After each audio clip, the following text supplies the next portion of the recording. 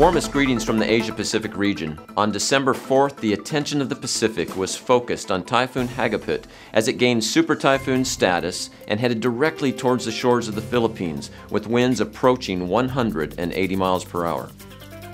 Forecast to make landfall just 13 months to the day after last year's devastating super typhoon Yolanda, memory of the incredible devastation and lives lost was fresh on everyone's mind. As a region, we began asking for global prayer, and you responded. Not only did thousands of brothers and sisters in Christ from literally around the world begin reading and following the updates and requests for prayer, but they began praying.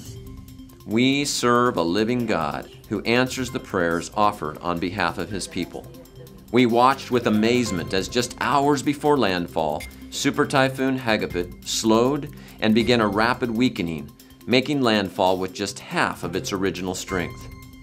Still a very powerful storm, many communities suffered as more than 71,000 homes were either significantly damaged or destroyed.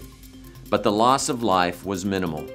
Updated government reports are listing the death toll at just 10, with another 5 still missing. This is compared to the nearly 7,000 lost during Super Typhoon Yolanda. We are praising God that local Nazarene churches and districts had just recently participated in disaster response training.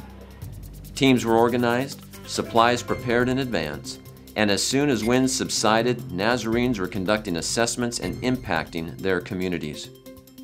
Thank you for your ongoing prayers for our churches, leaders, and Nazarene disaster response volunteers. For those who would like to partner financially, donations can be made online through Nazarene Compassionate Ministries by following the link. From our hearts here in Asia to yours around the world, thank you. Together through prayer and in partnership with our teams on the ground, we are truly impacting lives and communities with the love and hope of Christ. May God bless you and your family this Christmas season.